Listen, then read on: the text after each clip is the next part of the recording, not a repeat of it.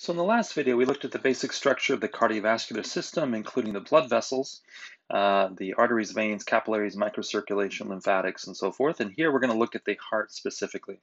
So we'll look at all the heart anatomy, the different borders of the heart, the embryological development, look a little bit at fetal circulation, the different membranes and layers of the heart muscle, the valves of the heart, coronary arteries, and then we'll talk about the nerve innervation and conduction pathways of the heart. Then in subsequent videos, we'll look at the actual physiology of how all this fits together. So the heart has four chambers, two atrial chambers and two ventricles. And if you actually look at a heart, the atria are very small in comparison to the ventricles. So we really see the ventricles are predominant. And of the two, the left ventricle is the most predominant. Again, when we use anatomical left, that's on the patient's left side, not the left side in the pictures that you see. So in this particular picture, left is over here on the right, and the left is on the right ventricle is on the left. The right atrium receives venous blood from, remember, both the superior and inferior vena cava. So they come in to the right atrium. They're going to pass through a valve, the first of what's called the atrioventricular valves, and this one's called the tricuspid valve. It's going to go into the right ventricle. And then from the right ventricle, we'll go through the pulmonary valve into the pulmonary artery. And again, it's all drawn in blue here because this is all deoxygenated blood. And then it's going to pass through the lungs, come out of the lungs, oxygenated through the pulmonary vein, which will then collect in the left atrium. There is another valve here called the mitral valve. It's another type of atrial ventricular valve, mitral valve. That's the blood will then enter the left atrium and then exit via the aortic valve, and that will enter the ascending aorta, descending aorta, and then go off on all the different side arteries. So that's the blood flow of the valves, of the blood through the heart. So notice there are four valves. There is the tricuspid valve here, there is the pulmonary valve, there's the mitral valve, and then there is the aortic valve. Notice that the blood vessels coming into the atria do not have valves. So there's no valve coming from the pulmonary veins into the left atrium, or the pulmonary or the superior or inferior vena cava into the right atrium. So four valves, and we'll look at the structure of those valves as we go. So know about the basic blood flow through the heart and be able to kind of be familiar with that. So if you look at the atria, they are thin-walled. They are finely, so that the actual muscle cells that make up cardiac muscle are called myocytes. So cardiac myocytes make up the heart muscle wall. And some of the myocytes, most of the myocytes are like regular contracting cells in your skeletal muscle. They have actin and myosin filaments. I'll point out later that one of the unique features of the cardiac myocytes is they actually have these what are called intercalated discs. So they're joined by these discs, and that's going to allow ions to flow from one muscle cell to another. And why that's important is that the cells that are joined in that way can all contract together, and this forms what's called a syncytium. So the heart muscle is different than skeletal muscle or smooth muscle in that it can form a syncytium. But if you look at some of the myocytes in the atrial wall, they are finely differentiated. They lose a lot of their muscle fibers, and they become specialized conducting cells. And so we'll look at those cells. They actually can create different types of action potentials within them. And that's going to be part of the both pacemaker and the conducting system of the heart.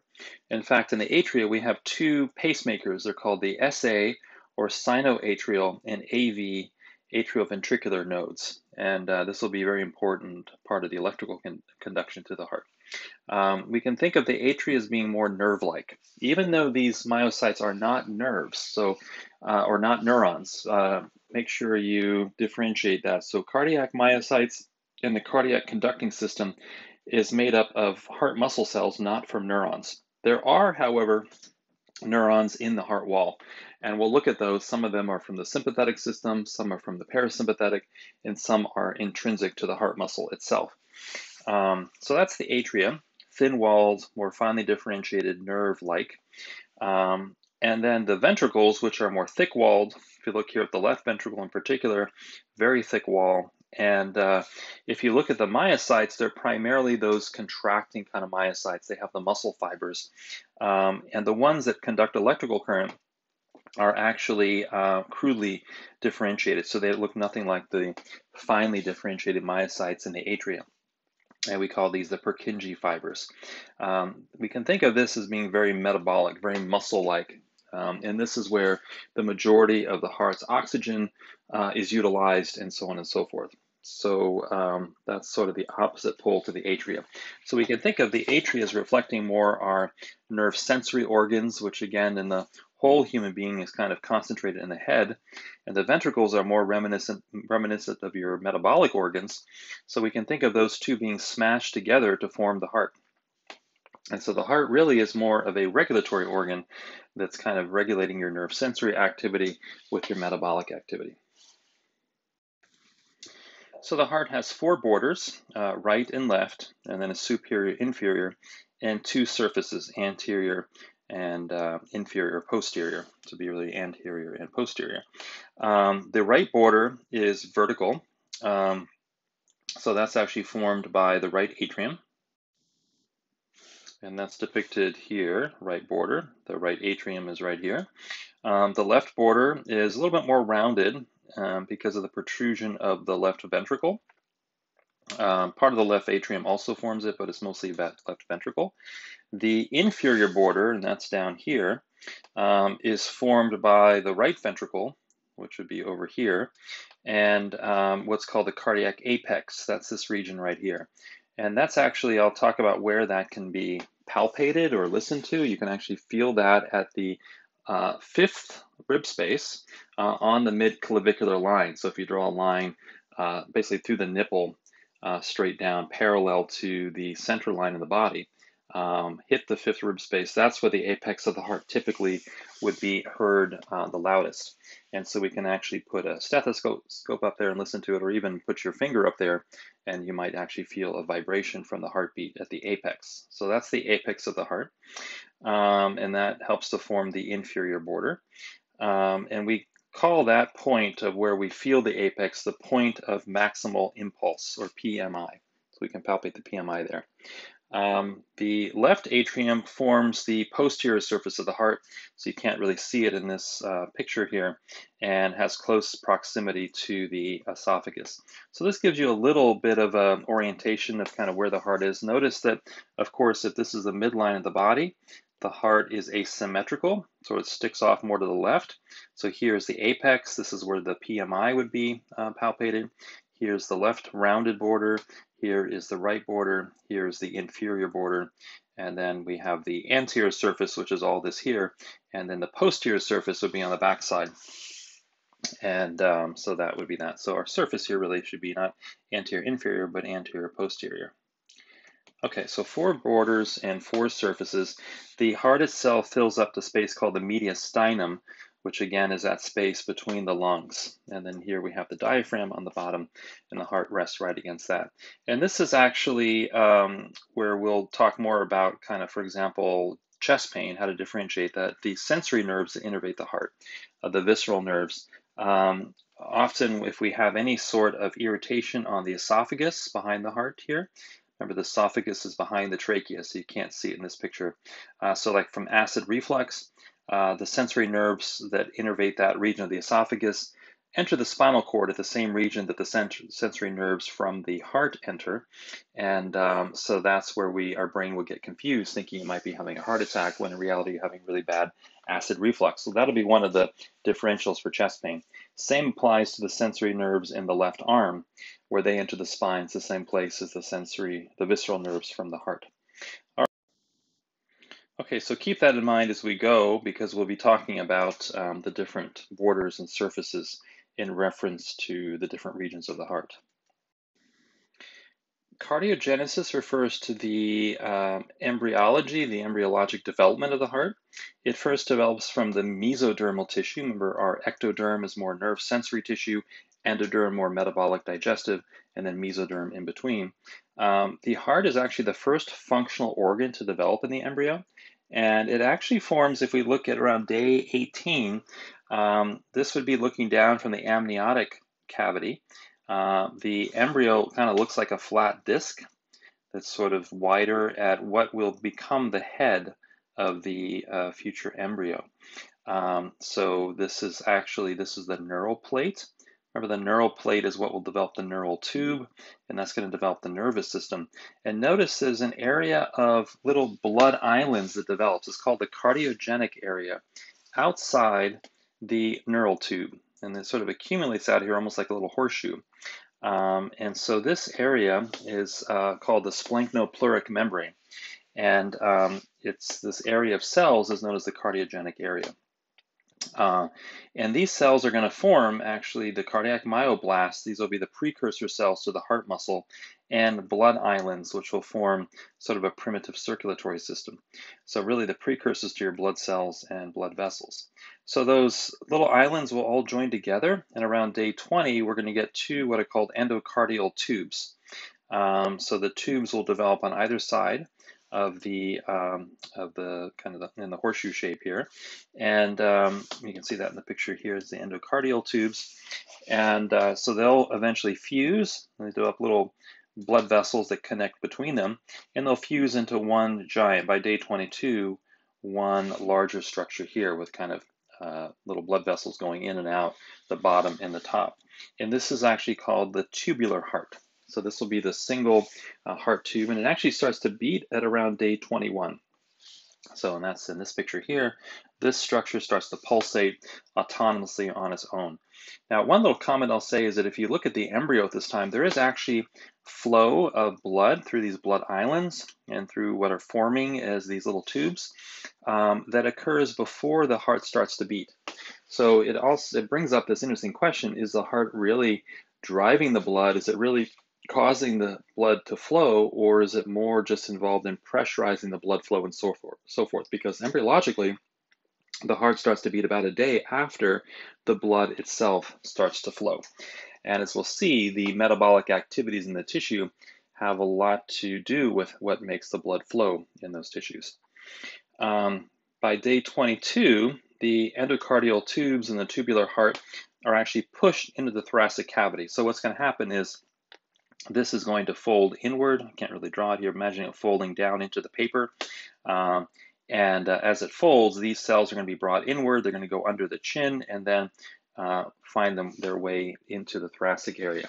So very interesting development where the heart really begins forming above, almost like a halo, a crown above what will become the head, and that will internalize down into the thorax. By the time that happens, the tube fusion will have happened. So we're going to essentially at 22 days or so, we're going to find that structure I pointed out here as the tubular heart. And this tubular heart has 5 different regions. Starting from the top, we have what's called the truncus arteriosus, then the bulbus cordis, then the primitive ventricle, primitive atrium, and then way down here is the sinus venosus. And these are going to become the different regions of the heart. So the heart is actually the blood is actually flowing initially from the bottom upward towards the head. So that's the typical, the first type of blood flow. And then what's going to happen is this tubular heart's going to twist. So it's going to start to twist on either side, and we'll kind of reach around, and basically that's going to form by day 25 the structure you see here, where we actually have a right and left atrium. We have what's going to become the left ventricle here, and then we have what's going to become the aorta and all the different arches that come off of that. So that will be kind of scanning ahead into day 25, the formation of the actual heart structures. This process of the heart folding is called cardiac looping. So cardiac looping will form the different chambers of the heart. So the truncus arteriosus becomes the aorta and the pulmonary artery. The bulbus cordis will become the right ventricle. The primitive ventricle becomes the majority of the left ventricle. Primary atrium forms the front of the left and right atrium, and the sinus venosus will form the back part of the right atrium. And importantly, this is where the pacemakers of the heart, the SA and the AV nodes, will be located. So going back up to this picture, again, it's, the blood is flowing from bottom to top, from tail to head. By the time this twisting is finished, it's going to have its normal kind of blood flow where it's going to go from the atria outward now. Now, the heart's going to function differently in the fetus. We'll look at that because essentially we need to bypass the lungs. The fetus is not breathing through the lungs, so we need to have a separate system there. So I'll talk about what happens with that. The heart will be partitioned into different chambers. And so basically we start to see inner divisions happening by day 28, which are mostly completed by 8 weeks. So by 8 weeks, we see the actual mitral valve, I'll draw it blue here, and the tricuspid valve separating the atria from the ventricles. Notice there is this hole between the right atrium and the left atrium called the foramen ovale. And this is going to be one of those systems in place in the fetus to allow blood to come into the right atrium from the body and not go into the right ventricle, because remember, in the adult, the right ventricle will send it right to the lungs through the pulmonary valve and then through the pulmonary artery. In this case, the blood's going to flow into the right atrium. It's going to go through this hole, the foramen ovale, into the left atrium, down into the left ventricle, then out through the aorta and into circulation. So this is one of the ways the fetus can actually bypass the lungs, is by having that hole between the atria in the upper chambers of the heart. And notice there's a similar kind of gap down here, although this usually fuses up by 8 weeks.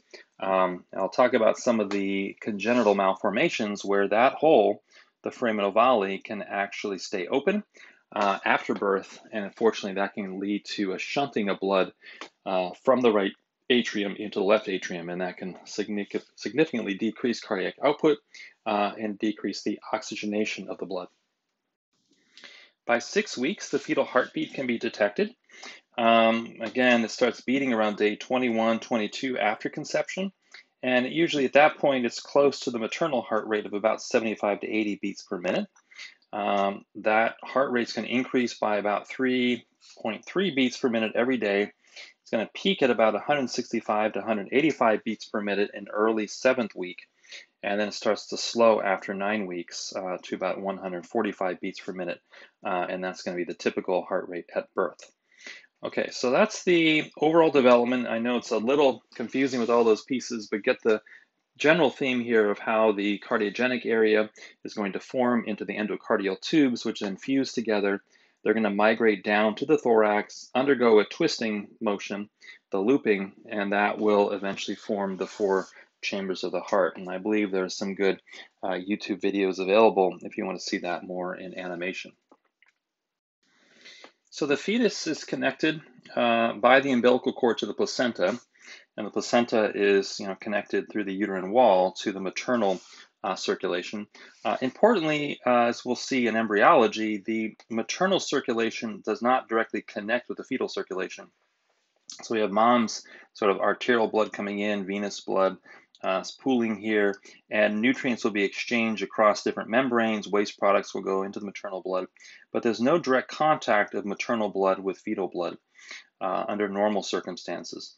The placenta will take those nutrients and then deliver nutrients from the mother to the fetus via the umbilical vein, and there's one of them that'll carry oxygen and everything else to the fetus.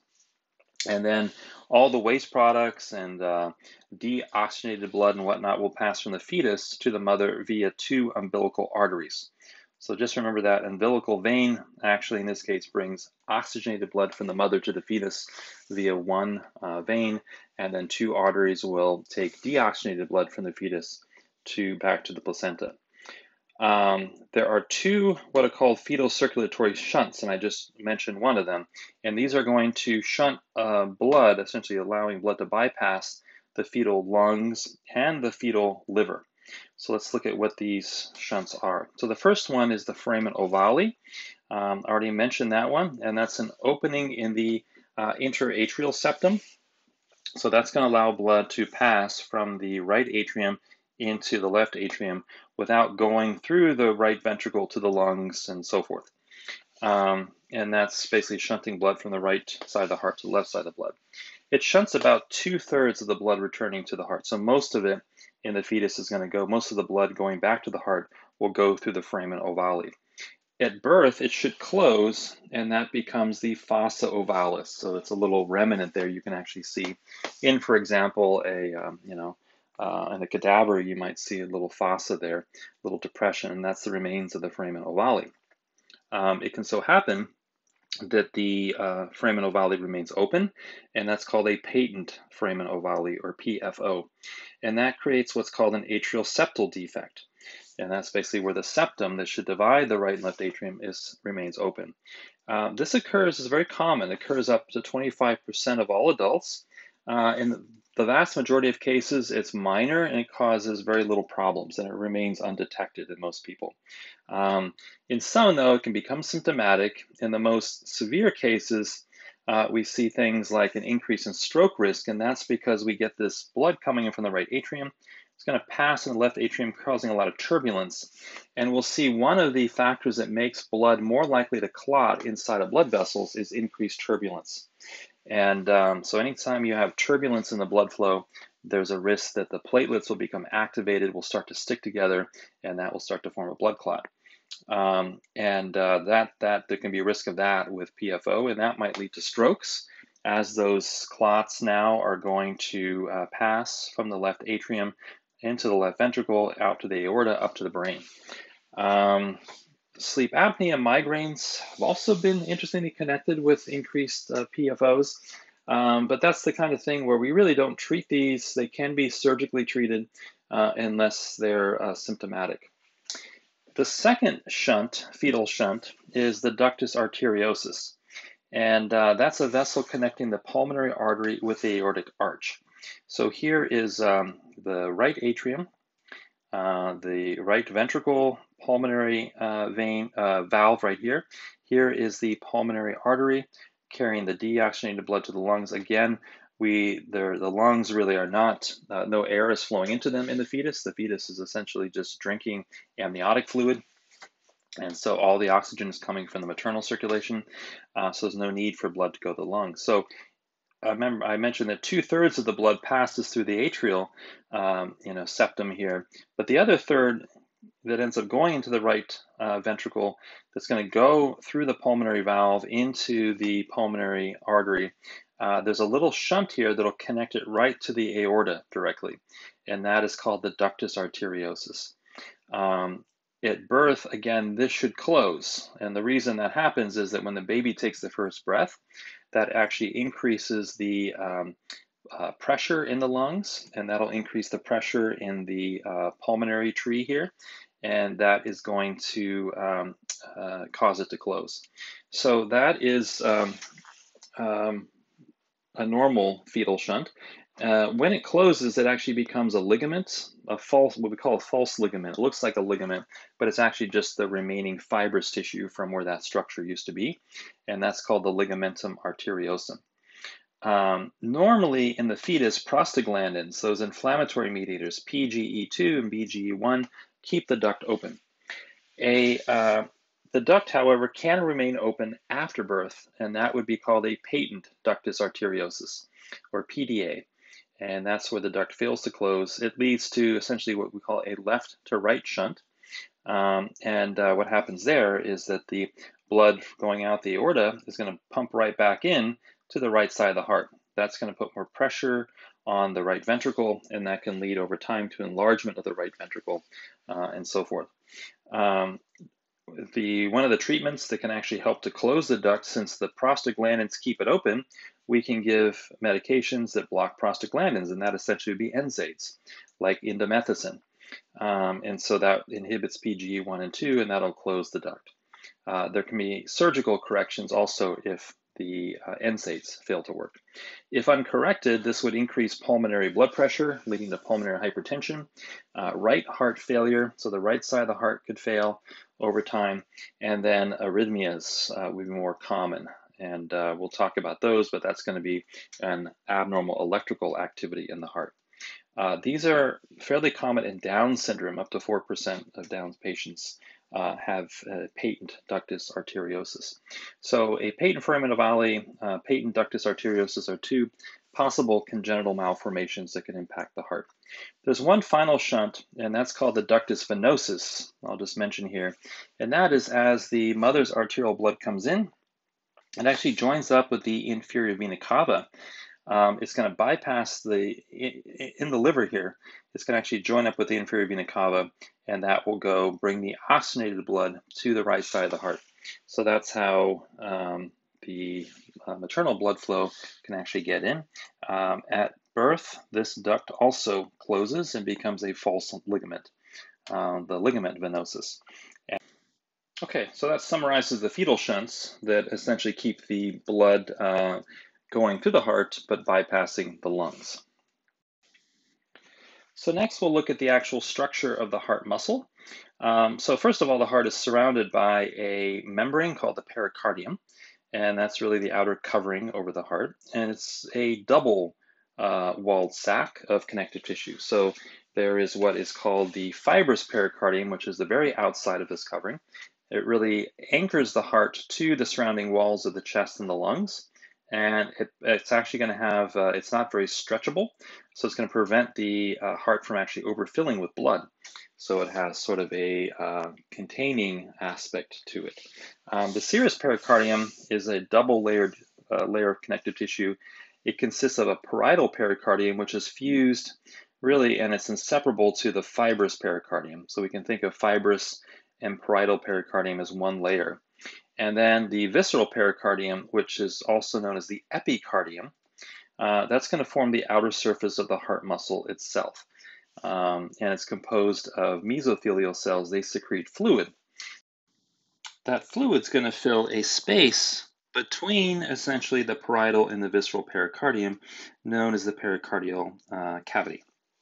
So in this picture over here, to the right, we see the parietal pericardium, and that's going to be fused to the fibrous pericardium on the very outside. Then the visceral cardium forming the epicardium on the heart muscle itself. That's called the myocardium, the actual heart muscle. And then the space between them, the pericardial cavity, which because of the visceral pericardium is going to have a fluid secreted into it, and that's going to give lubrication. So think of this heart muscle as beating inside this fibrous sac, and there's a layer of fluid between those two layers, and that gives lubrication and so forth. So that's the normal covering there. Now, you can have, unfortunately, some problems here where, one, you can get fluid that builds up for a variety of reasons, edema essentially, in the pericardial sac. And this is called pericardial fluid.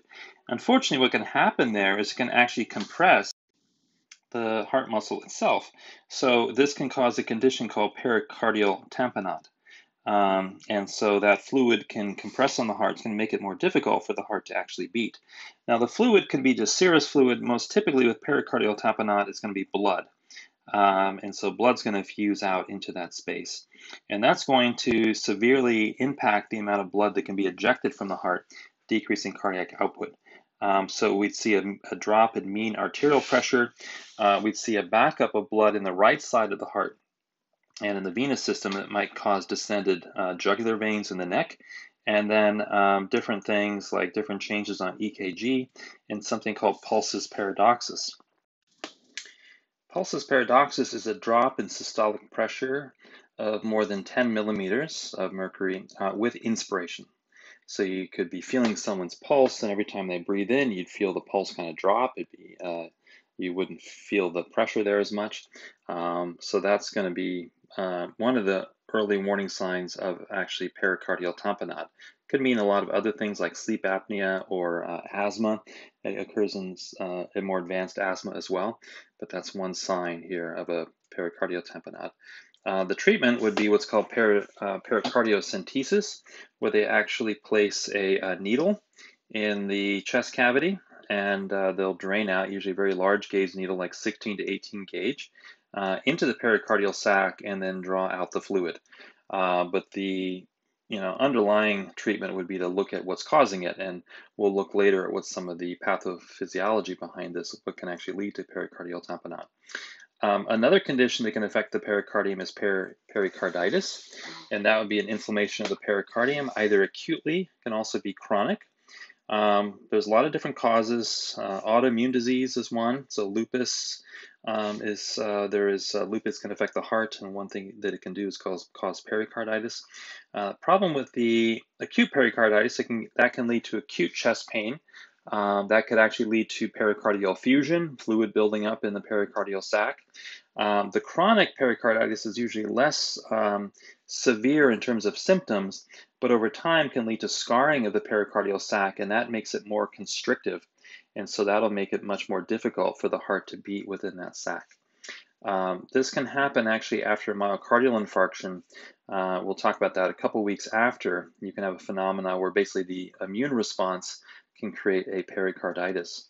Happens in more advanced TB and cancers and so forth.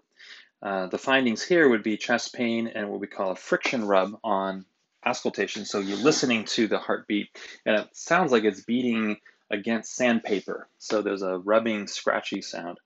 On the EKG, electrocardiogram, there are very distinct changes that I'll talk about maybe later. So those are pericardial disorders we should know about: pericardial tamponade and pericarditis. Okay, so the very outer layer of the heart is the epicardium. That's made up of the visceral pericardium. The next major layer, and by far the majority of the heart muscle, is the myocardium. And this is where the cardiac myocytes or heart muscle cells are located.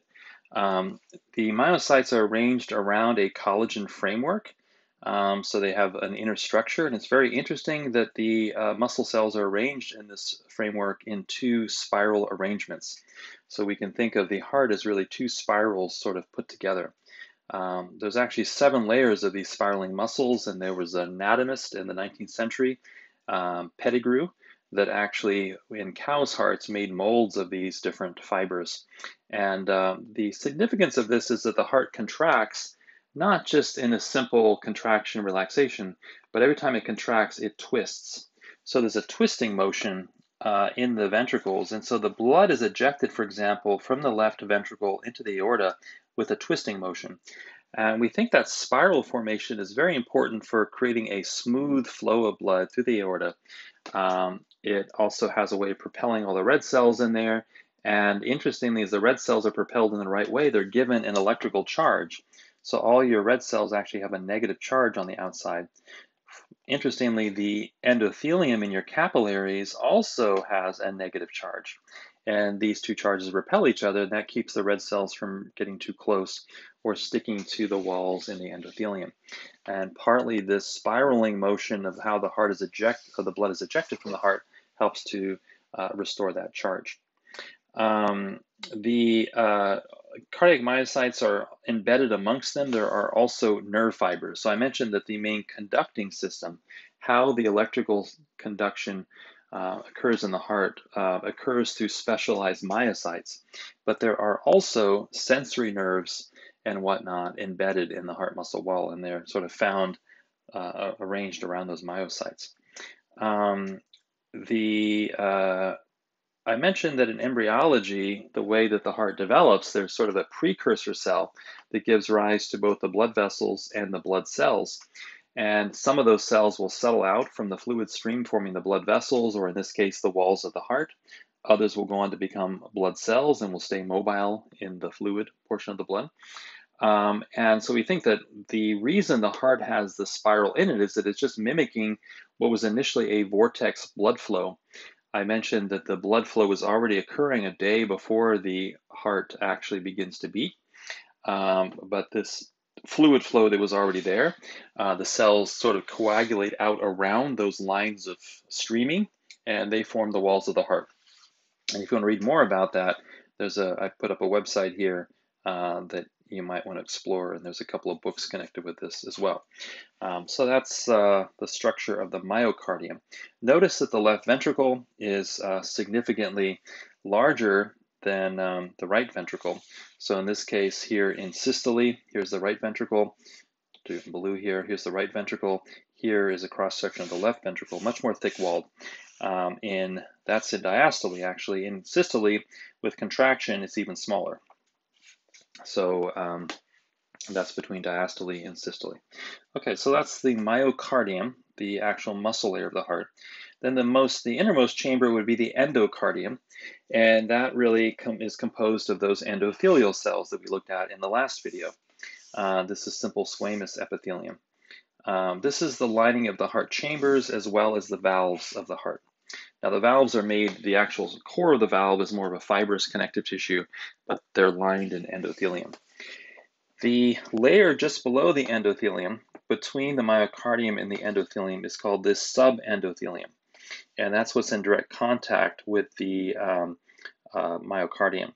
And this area contains small blood vessels, nerves, and what are called Purkinje fibers. Again, these are going to help spread the electrical signal through the heart muscle.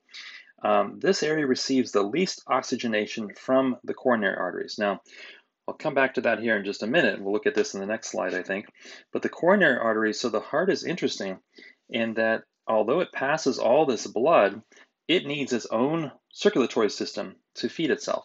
So basically what happens is, if we look at the enlargement of the heart, I'll just start with this picture up here. As the blood leaves the aorta here, so it goes from the left ventricle through the aorta, there's a little outflow, little circulatory system of blood vessels that actually come down and are going to feed the heart muscle itself, and those are called the coronary arteries. And they're going to actually enter the heart from the outside through they're underneath the pericardium, and they're actually up against the epicardium, and they're going to send vessels down into the myocardium, and that's going to feed it. A little bit of oxygenation happens in nutrition of the endocardium directly from the blood, but the subendocardium is very susceptible to any change in blood flow from those coronary arteries. So if you look at the picture here, here is the pericardium on the outside, the fibrous, the parietal, and the visceral. Here we have a coronary artery kind of passing right into that pericardial space, and it's sending a little projection down through the myocardium and down to the endocardium. So this would be the endocardium here, and this region is the subendocardium right in here. And so the subendocardium is going to be the area that's going to be potentially most susceptible to not getting enough oxygen from the coronary arteries or from the blood directly this way. So if we have a blockage, for example, of a coronary artery, which can happen with the atherosclerosis, and we'll talk about that in the pathology section, it can block blood flow. The outer layers could still get adequate flow from surrounding coronary arteries and so forth, but this layer is going to be the most susceptible, and that tissue can undergo a process called ischemia. Ischemia is basically where we get decreased oxygen from decreased blood flow, and that's going to cause the cells to stop functioning normally. So normally we need lots of oxygen to maintain ATP, so we get a decrease of ATP, and that's going to actually impact the so-called sodium-potassium ATPase pump, and that's going to change the electrical gradients on either side of the cell, and now the cell will stop functioning normally. Why this area is so significant is that the Purkinje fibers are the main conducting system in the ventricles to carry the electrical signal through the ventricles. So as we'll see, the electrical signal will come down this part, the septum. There's actually two little branches that carry it down. It's going to diffuse back up, then it's going to travel up the inside in the subendocardium this way. And as that electrical signal goes down, all the surrounding muscle will start contracting. So we'll look at how that spreads here in just a moment, but the subendocardium is going to be most susceptible to ischemia. If the ischemia gets so bad that the cells begin to die, then we call that infarction. And so if you have a myocardial infarction, an MI, this would be an example of that. Now we'll find there's two different types of MIs. One essentially occurs in the subendocardium, and that is called a subendocardial infarct or a non-STEMI. What that means is on the EKG, there's a very specific sign we look for. It's called an ST segment elevation, and I'll talk about that later. And that's going to happen more typically with your larger heart attacks. Those are called transmural. They're going to affect the myocardium primarily. And they're going to be much more serious, as you can imagine. Some endocardial infarcts are not as severe, but they can give rise to all sorts of arrhythmias and other things. And so they're called a STEMI, non-STEMI MI, versus the transmural are called STEMI or ST segment elevation MIs. So a little bit jumping ahead there to pathology, but that's where that's going to be significant. So that's the three layers of the heart: the epicardium, the myocardium, and the endocardium. Next, we have the heart valves. There are 4 valves, as mentioned before. They're mostly collagen with some elastin, and they're lined in endothelium. Now, the opening and closing of the heart valves is a passive process, so there's no active muscle contraction or anything that is driving them. And that's purely driven by pressure differences on either side of the valve. So increased pressure on one side will cause it to close, and it's the closing of the valves that actually makes the heart sounds. So when you listen to the heart with a stethoscope and you hear the characteristic lub dub, we call lub S1 the first heart sound and dub S2. The first heart sound is the closing of the atrioventricular valves, the tricuspid valve and the bicuspid or mitral valve. So remember, this is the tricuspid valve is what separates the right atrium from the right ventricle, and the bicuspid or mitral valve separates the left atrium from the left ventricle. So S1 is from closure of those 2 valves, and then S2, the second heart sound, the dub, is from the closure of the pulmonary and the aortic valves. These are also known as the semi-lunar valves. They look like little half moons in shape. So that's going to be marking the 2 most important cardiac events, which is in the case of the first heart sound and the closure of the AV valves, that's the beginning of the contraction phase of the heart called systole. And then the closing of the semi-lunar or SL valves will be the beginning of diastole. So we'll look at how to put all this together in the cardiac physiology section. But just know that the heart sounds actually come from the closing of the valves, not the opening of the valves. Now, I will mention a couple of things in the future. We'll talk about what are called cardiac murmurs, and that would be abnormal heart sounds, and that can come from the valve not properly opening or closing, or being too lax, where blood is backflowing now from one chamber to another. So we'll look at all those possibilities as we go. So the major valves are the atrioventricular valves or AV valves, and that would include, again, the tricuspid between the right atrium and right ventricle. It contributes to the S1 heart sound, and we actually divide the first heart sound into a T1 sound and a M1 sound. So the T1 would be from the tricuspid valve, and the M1 would be from the mitral. So what you're hearing in lub is the combination of those 2. Now, where this is important is that sometimes you can hear these 2 sounds don't align, and that's called splitting, where we hear one sound before the other. And we'll talk about what can cause splitting. You hear that most commonly with the S2 sound, but this could indicate different pathologies. The tricuspid valve has 3 fibrous flaps, which is why we call it tricuspid. And the flaps are all anchored by little cords, and these are connective tissue cords called the chordae tendineae, and the cords themselves are attached to muscle. So if you look at this picture, you can see the chordae tendineae here. So they're connecting, this is the valve up here, and so they're connecting it almost like little strings on a balloon, and they're connected down to the papillary muscle here, which is anchored to the myocardium in the heart wall.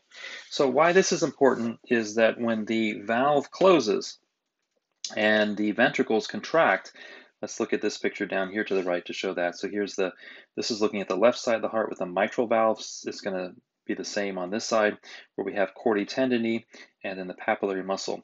So when the left ventricle contracts, we're going to want all the blood that's come in from the left atrium. So here is the mitral valve right here. When the heart contracts, this valve is going to have to close, and the closing of that sound will be the M1 sound in this case on the S1 heart sound. It's going to close, and then all the blood's going to go out through the aortic valve, which we don't hear open normally unless there is calcification or a narrowing or scarring, and that's called stenosis. We'll talk about that later. But under normal circumstances, we don't hear the aortic valve open, but the mitral valve closes. As the left ventricle contracts and the blood gets a lot of pressure, we don't want it backflowing into the left atrium. And so these strings, the chordae tendineae, will actually prevent blood from flowing back into the left atrium. Any damage to the chordae tendineae or the papillary muscle will often result in backflow. In fact, they can be a little overstretched or loose in what's called mitral regurgitation, where we get regurg during systole, during the contraction of the heart, back into the left atrium. It also can happen that a major heart attack, if you live through it, and a lot of people do actually live through heart attacks, myocardial infarctions. But what happens in a myocardial infarction is the cardiac myocytes are actually dying in an MI, and myocytes are permanent cells, meaning they cannot regenerate. There's no stem cells that give rise to them.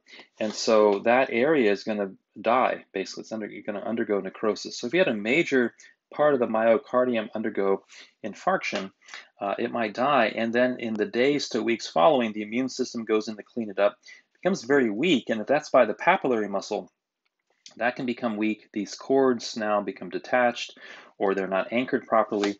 And now we get mitral regurg as a result of that. So we'll look at all the complications of myocardial infarction, but mitral regurgitation can be one of them. So that's the tricuspid and the mitral valve. Now, the mitral valve only has two fibrous flaps, and so it's also known as the bicuspid valve. And it's going to contribute to the M1, again, sound in the first heart sound. So that's the AV or atrioventricular valves. The semilunar or SL valves would be the pulmonic valve, and that's going to be between the right ventricle and the pulmonary artery. It normally has three cusps, and it contributes on the S2 heart sound. So the second heart sound, dub, equals P2 plus A2. And that's going to be the pulmonic valve and the aortic valve. And again, normally we hear them usually together, so we just hear one dub in this case, so lub dub, you hear one sound, but they can be split. So I'll talk about later in just a moment. So that's the P2, and then we have aortic valve between the left ventricle and aorta. This one normally has three cusps as well, and it contributes to the A2 component of the S2 heart sound. Usually A2 is louder than P2, but again, if they come at the same time, you can't distinguish them. Now, there is a situation where you can congenitally only have two cusps on the aortic valve. This is called so you get a bicuspid valve there instead of a tricuspid valve. And this actually increases the risk of valve disease later in life. So people with that congenital abnormality are much higher at higher risk for what's called aortic stenosis, where the flap of the valve becomes very stiff, it becomes narrowed, and it's very difficult for the left ventricle to push blood out into the aorta. And so as a result, pressure builds up in the left ventricle, and over time, the muscle wall begins to thicken. It undergoes a process of hypertrophy, and that over time can lead to heart failure. And so we'll see that aortic stenosis, if it gets bad enough, is one of those situations where they actually need to go in and replace the aortic valve with either an artificial valve, a porcine valve, or a valve from a human host. Okay, so that's aortic stenosis. Again, S2 can be split, and that means you're going to hear a difference between P2 and A2. So instead of hearing lub dub, you're going to hear lub dub dub, lub dub dub, lub dub dub. And that splitting sound indicates that the valves are not closing at the same time. Typically, if this happens with inspiration, that's normally normal. So if you hear that splitting with inspiration, that's because the pressures against either valve are a little bit different based on when the lungs become inflated with air. But it's pathological if it happens with both inspiration and expiration. That could be a sign of valve disease, and we'll talk about that in the valve disease section. So that's the AV, atrioventricular, and semilunar SL valves. Now, I mentioned that the heart muscle, although all this blood is passing through the heart muscle itself needs its own circulatory system. So although this 5 liters of blood passes through the heart every minute, the myocardium directly can't receive nourishment from it. The endocardium can get some nourishment from the heart, but really the myocardium and the subendocardium need their own circulatory system, and that's provided by the coronary arteries. So these come off the proximal aorta, so just where the aorta leaves the left ventricle. So if you look at this picture here, here is the, remember, left ventricle would be here in this region, and here is the aorta coming off. So the aortic valve would be right in here. Right after the valve, we have a little circulatory system that comes out, and that's going to give rise to the coronary arteries. And the vessels lie just deep to the epicardium. They're on the surface of the heart, and they flow. And the flow is actually through the arteries only at diastole. So when the heart is contracting and blood is ejected through the aorta, it doesn't go into the coronary system. But during the relaxation phase of the heart, that's when the coronary system gets its circulation. So it's really a dual blood supply to the heart. So the epicardium and the myocardium are supplied by the coronary arteries and their branches, and the endocardium is going to get a direct supply from direct contact with the blood. Now, unfortunately, when that coronary artery flow is compromised, it's going to be, remember, the subendocardial tissue that's most vulnerable to any sort of ischemic injury. So that'll be important when we look at MIs. The right coronary artery supplies the lateral wall of the right ventricle, posterior wall of the left ventricle, the posterior 1/3 of the interventricular septum, and then the pacemakers, the SA node and the AV node. Now, I didn't mention where those are located. We'll look at that here in the last slide on this package, but those are up there in the right ventricle. The principal branches off of the RCA, the right coronary artery, are the marginal artery and the posterior descending artery. So that's all depicted here on this side in this picture here. Now, there's some anatomical differences. In about 85% of people, they have what's called a right dominant circulation, and the posterior descending artery comes off the right coronary artery, versus in about 8% of people, they're what we call left dominant circulation, and the PDA arises from the left coronary, and we'll look at that here, or what's called the left circumflex artery. And then in 7% of people, it's a mix. Why this is important is when cardiologists go in to do imaging of these vessels, it's important that they know the different anatomical differences there. Now, the left coronary artery, LCA, has an anterior descending artery, and this is important because this is probably the most common site of occlusion. So the thinking right now, and I'll talk about some challenges to this theory, but the thinking right now behind myocardial infarction, MI, is basically people have an underlying risk of what's called atherosclerotic cardiovascular disease. They form plaques, these atheromas in the coronary arteries, and that's depicted in this picture down here. And these plaques essentially block the artery, and they're going to prevent circulation downstream. And then they can also form blood clots on top of them, and the blood clots can actually quickly form, and they can block completely the blood flow through that vessel. Well, if that vessel is, for example, feeding, a portion of the right ventricle or the left ventricle or something like that, that area of myocardium is now susceptible to ischemia and potential infarction. So one of the most common sites where this happens is in the left, the anterior descending artery that branches off the left coronary artery. So here's the left coronary up here in this diagram, and then we see the difference. We see the left anterior descending artery coming down. This is the main artery that feeds the anterior surface of the left ventricle. So again, left ventricle is our most significant portion of the heart muscle, really pushing the blood into the aorta. So this is going to result in the most kind of potentially dangerous MIs of all of them. And that's going to supply, again, the left ventricle, including the apex of the heart, and the anterior 2/3 of the interventricular septum. That's the tissue that separates the right and the left atrium ventricles. And then the left circumflex artery supplies the posterior wall of the left ventricle and the posterior 1/3 the interventricular septum.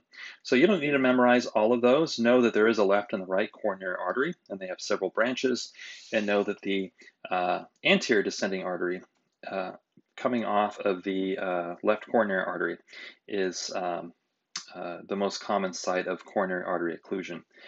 Okay, and then the occlusion itself, again, left anterior descending artery, 40 to 50% of occlusions, right coronary artery will be next in line, and then left circumflex artery. Now the venous system is simpler. The blood flows from the myocardium into cardiac veins, which are found on the outer surface of the heart, and then it drains in what's called the coronary sinus, which then directly drains into, that's shown here, directly drains into the right atrium. And so it's going to collect with all the other venous blood there. So that's the coronary artery circulation and blood supply to the myocardium of the heart. Now, one way physicians can visualize the coronary arteries to see if there is any obstruction in those arteries is using coronary angiography. And so this can be done either for purposes of diagnosis or treatment. And so this is part of what's called interventional cardiology, where they can go in and do procedures to, for example, widen or open up that coronary artery to increase circulation into that region.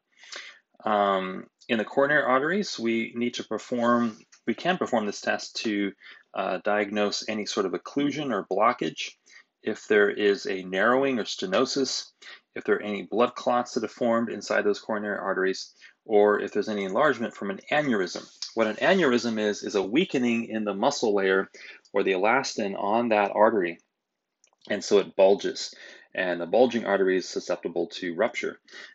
So angiography can also visualize those. We can see any advanced remodeling going on inside the coronary artery walls and any formation of those plaques or atheromas that we see in atherosclerotic cardiovascular disease. Can also use angiography to visualize the size of the heart chambers, the heart muscle contraction performance, some aspects of the valve function, although typically now we use ultrasound, the special types of ultrasound that give us better images for that. So we kind of reserve angiography in most cases to visualizing the coronary arteries. Now, in terms of the diagnostic procedure, this is performed usually in what's called a catheterization lab or cath lab, usually in a hospital. The physician will guide a small catheter, usually it's about 2 millimeters in diameter, through the large arteries in the body, often entering down in the leg. So we do incision down here into the femoral artery, and then the catheter is fed up, actually the iliac arteries up the aorta all the way to the heart. And they can actually go in, loop around the aorta, go in actually into the coronary artery opening. And what they can do is they can inject a X-ray radio contrast dye into the artery. And that makes the blood flow visible for about 3 to 5 seconds. And there's a little X-ray machine that immediately takes a picture. So if you look at this picture over here, you can see the contrast agent has been injected into the opening of the coronary artery system. And the picture was taken, and notice there are a couple of narrowing areas of narrowing. So here's one. Oh, pen's not working. Here's one right here, and here's another. And so this indicates potential blockage in those arteries. Again, this is from most likely an atherosclerotic plaque. So this is a conventional theory. So that's, we can get an image of that, and we can see if there's any blockages that might be contributing to a heart attack, or if a person's just having chest pain, that sort of thing. And then the angiography can be done as a procedure, and that would be a percutaneous coronary intervention, or PCI. A PCI is basically where the catheter is fed in, but this time it actually, on the end of it, has a little stent. So typically it has a balloon that can be inflated, and the balloon will then widen that area of blockage, and then the stent is like a little chicken wire mesh that goes in there to keep it open. And then some of these stents actually have medication in there that over time will be diffused that will prevent any scarring or fibrosis from building up around that stent. One of the big problems I mentioned, again, one of the factors that can make blood more likely to clot is increased turbulence in the bloodstream. So sticking a stent in there would definitely increase turbulence. But also, whenever there's a foreign body, foreign matter contacting the blood, that will also make it more likely to clot. So a big problem of these stents is that people are more likely to clot now and form clots inside the stent, which can further block the circulation. So the majority of these patients that get the PCI will need to be on antiplatelet medication to prevent platelets from sticking together. And a very common one is something called clopidogrel or Plavix. And usually patients have to take that, if not for months or years, for life after having that procedure to prevent that from happening.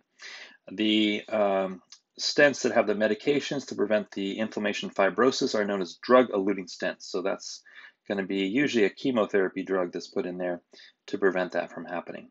So this is basically the kind of, I'll call this the plumbing theory of why we get myocardial infarctions and so forth, is that you get a blockage, usually from atherosclerosis of a coronary artery. You can go in with a stent and you can open that back up again. There's a lot of challenges to this theory now.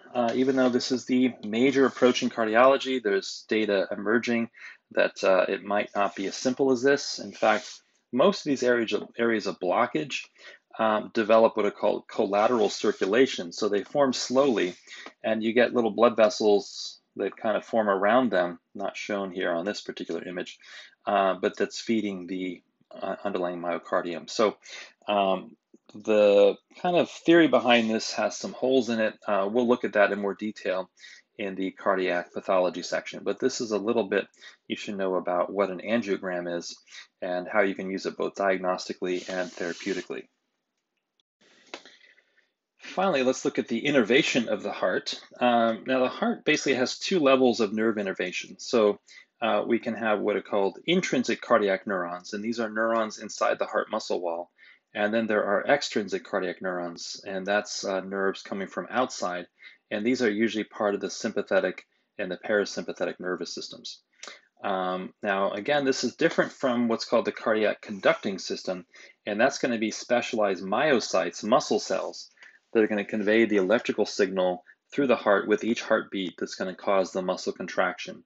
And I'll look at that here next. So that's not made of neurons, that's made of muscle cells. The intrinsic cardiac neurons are embedded in the myocardium. Basically these have both sympathetic and parasympathetic branches, but they're largely connected to, it's like a part of a sensory system. So I mentioned earlier, we can think of the heart as a giant sensory organ, and it's really sensing through the endocardium, through the pressure of the blood coming back into the different chambers of the heart and so forth.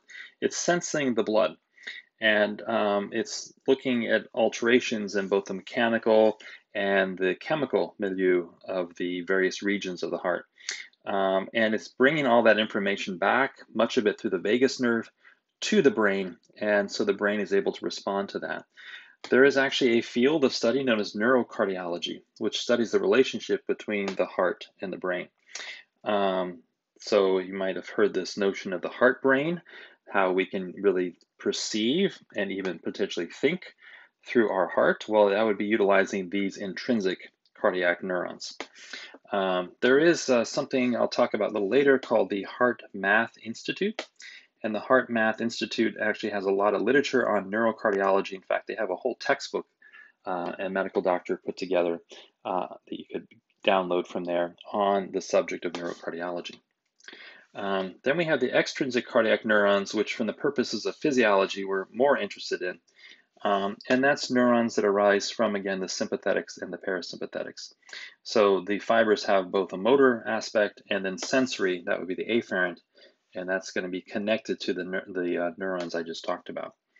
The sympathetic nerves arise from the thoracic spine, and like we saw earlier in the neurology block, the thoracic spine sends out neurons through the dorsal roots, through the ventral roots, and they're going to actually go into the thoracic chain, the sympathetic chain on either side of the spine, and then neurons will be sent out to the heart. So the sympathetic nervous system sends neurons to what's called the cardiac plexus. They all converge around the heart, and then fibers enter the heart muscle itself.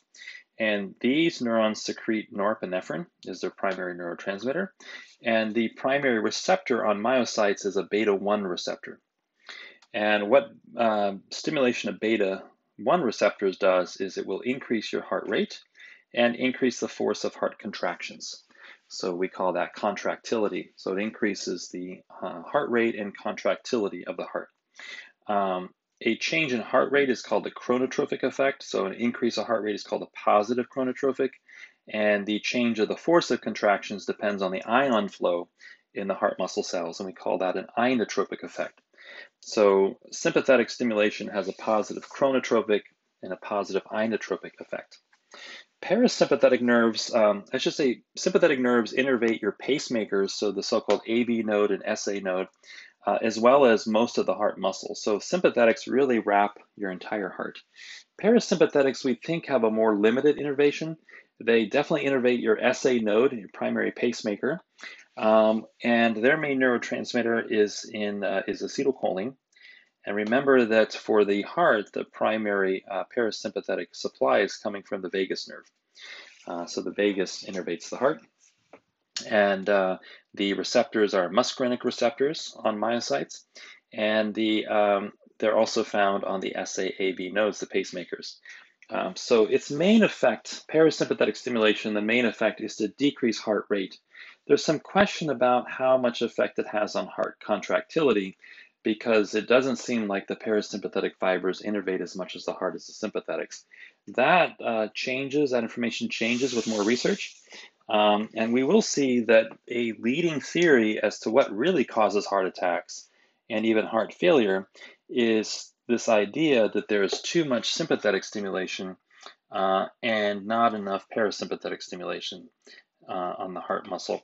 And as a result of that, that leads to a condition that changes the metabolism of the heart muscle cells, leading to heart attacks and heart failure and so forth. I'll explore that theory in the pathology section. But that's the importance of the sympathetics and parasympathetics. So sympathetics, positive chronotropic, inotropic effects. Parasympathetics, more of a negative chronotropic effect, potentially little to moderate inotropic effects. Okay, so those are the extrinsic cardiac neurons. Finally, I'll end this video on the cardiac conduction system. This is a specialized sort of conduction system that consists of specialized cardiac myocytes. And this is what's going to allow for the atrial and ventricular contraction. So just very quickly, and we'll see this again in more depth in the physiology videos, but basically up here in the right ventricle where the superior vena cava meets, so right up here, we have what's called the SA or sinoatrial node. And it's right beneath the pericardium. The blood supply is actually from the right coronary artery. So any blockage to the right coronary artery could result in ischemia in the SA node, and that could affect its activity. This is a pacemaker. So there are cells inside of here, the specialized myocytes, that left to their own start to undergo spontaneous electrical depolarization. So if you just took an SA node out and put it in a petri dish in a nutrient bath, it would actually just beat on its own.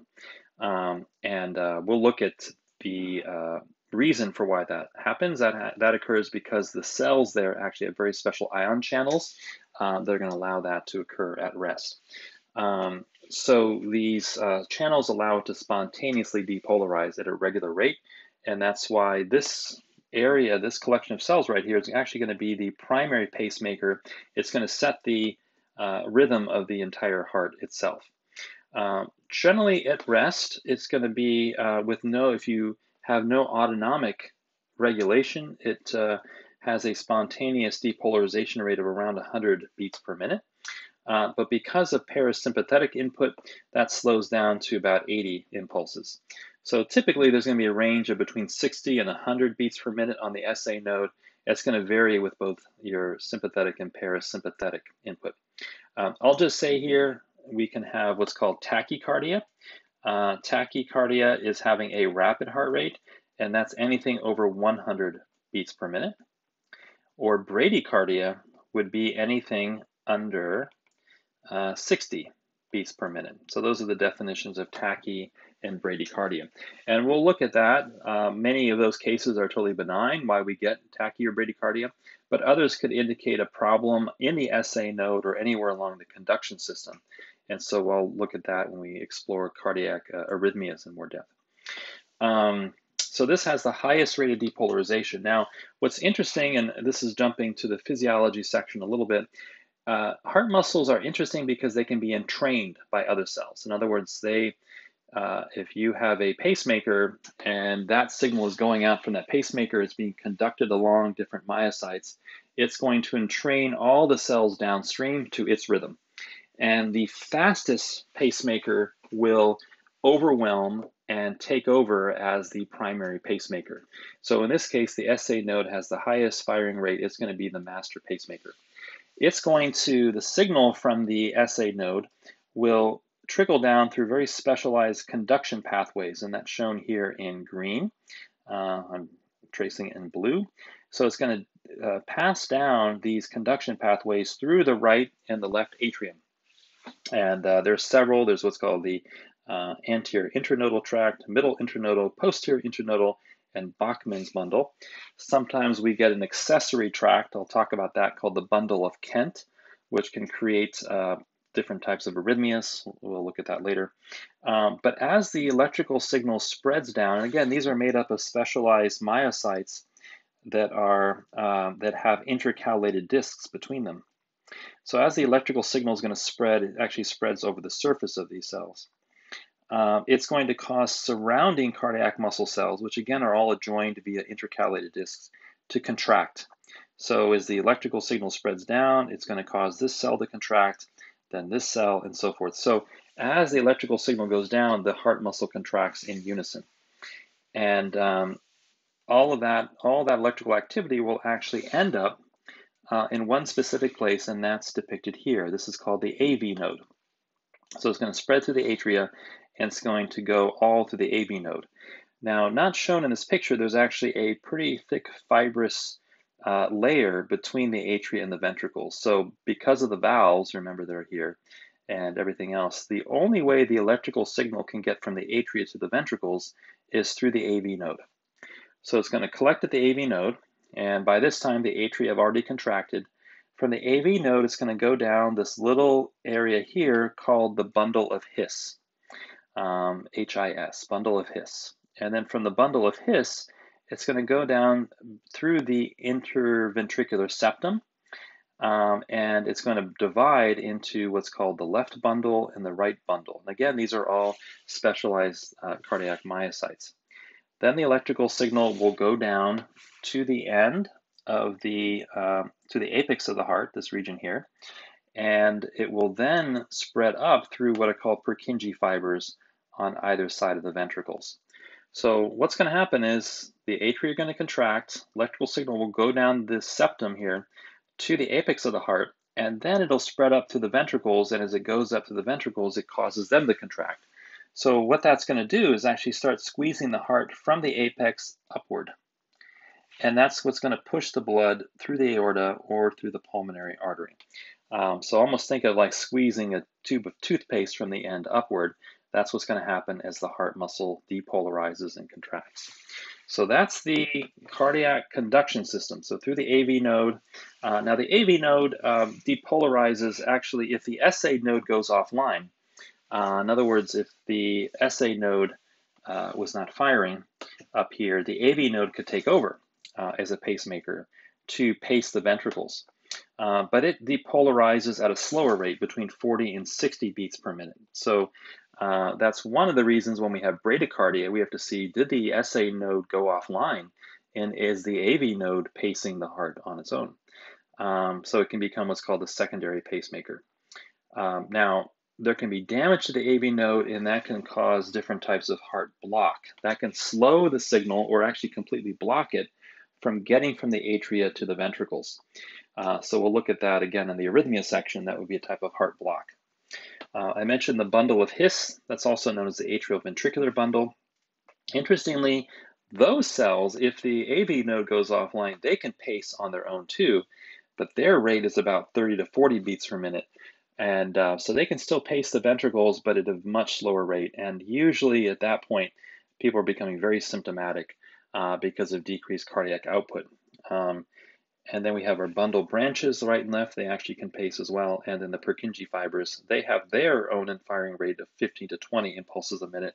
That's usually not sufficient on its own to maintain proper cardiac output. So those are kind of the last resort backup system for the heart to use.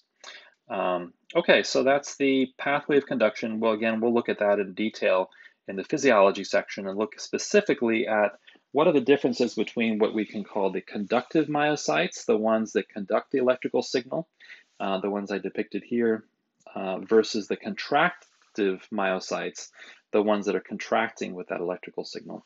There's a difference in the types of ion channels and so forth that are found inside of them.